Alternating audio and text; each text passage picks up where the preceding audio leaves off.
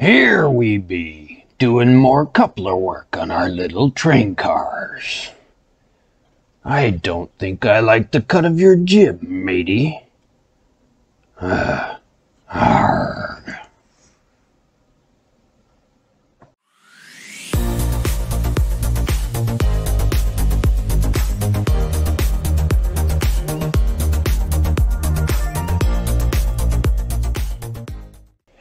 Hello, model railroaders. This is Brian Page.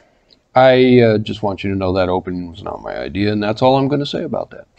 So anyway, in my last video, I was swapping out couplers and trucks to from old Rapido to Microtrains couplers.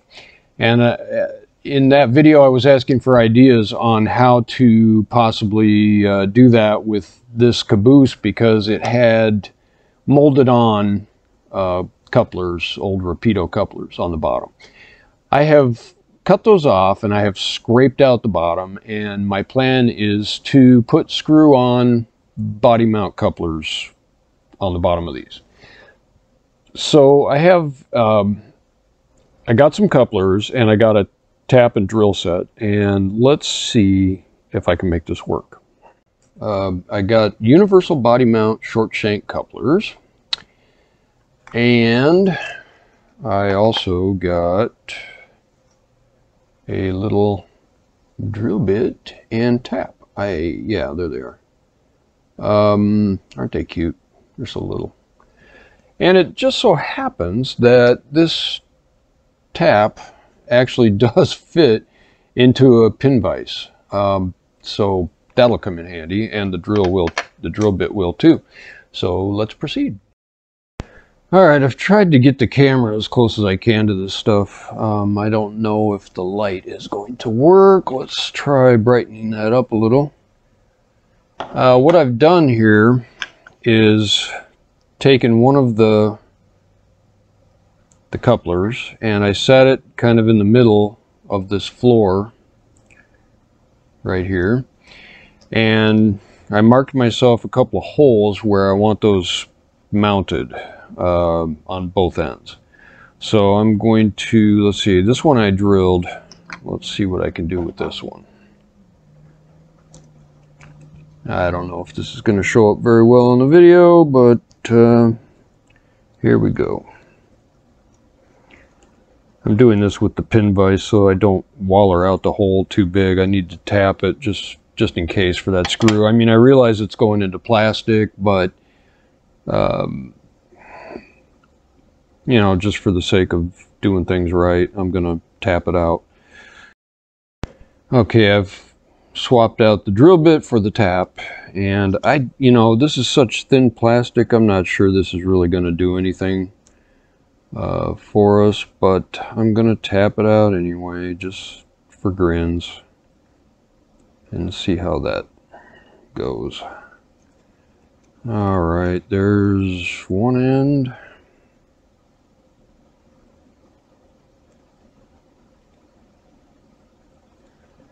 And there's the other end. I hope I did that straight.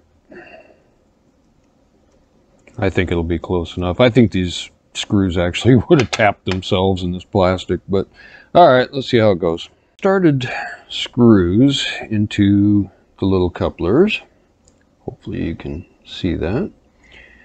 And now I'm going to attempt to get this put on the handy dandy little screwdriver. I think I shouldn't have run this through all the way. Yeah, probably not. Yeah, I'm going to have to back the screw out a little. That might make it a little, whoa, that might make it a little easier.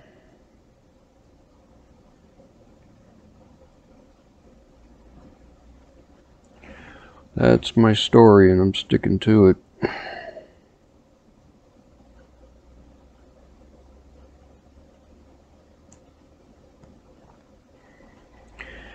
Well, got it started anyway.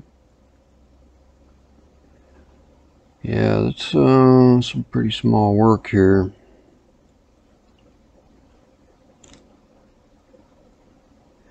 And these are slotted screws, not Phillips, which I find kind of interesting. I guess on the universal body mounts, that's what they give you. I'm kind of surprised by that because all of the other couplers that I've seen from Microtrains, it seems like, came with Phillips head screws. Yeah, I'm having no luck at all.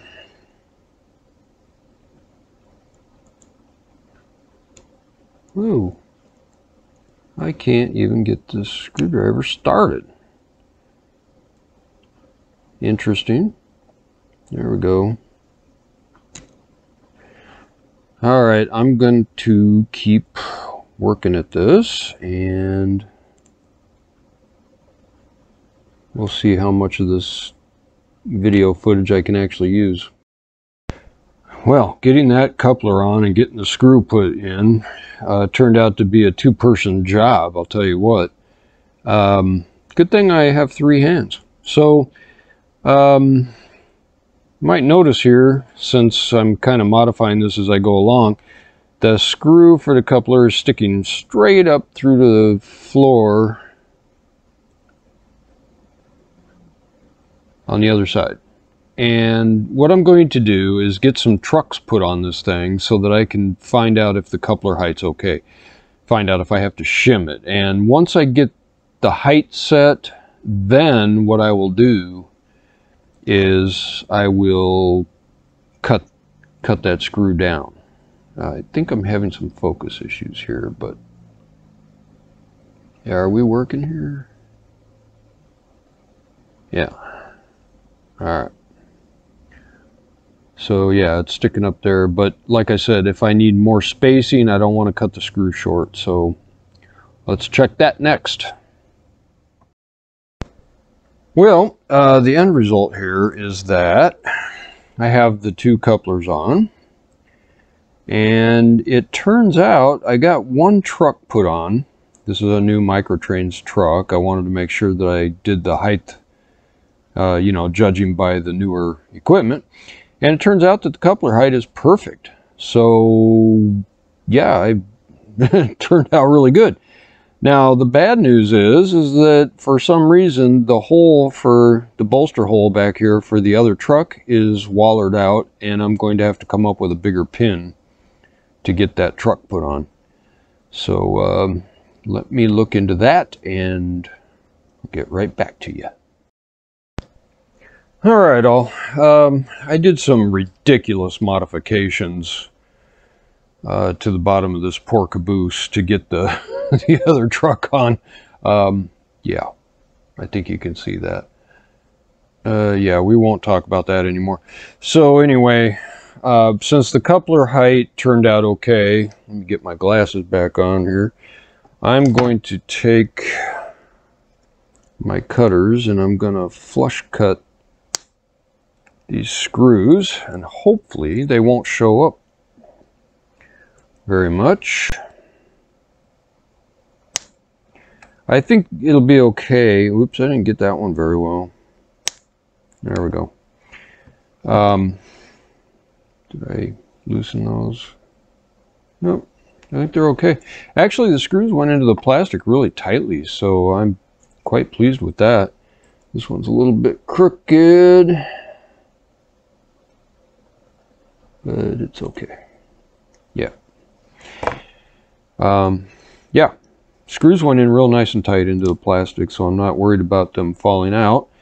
I also have my little railings here. Let's see if I can get that into the hole.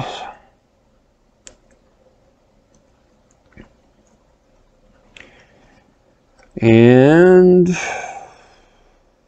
think we're going to be in pretty good shape here, actually.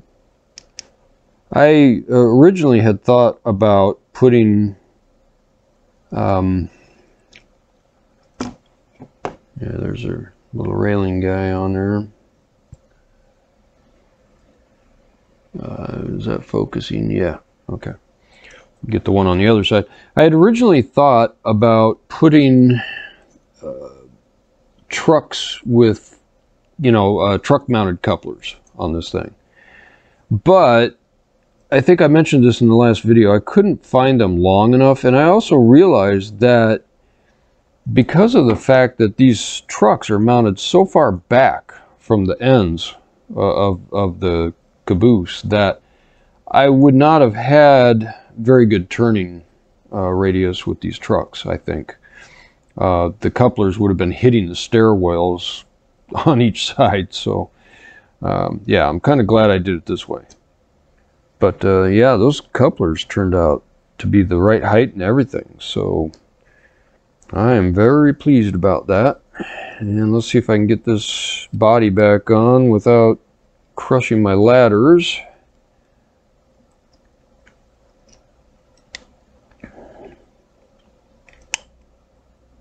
That's a little off there. There we go.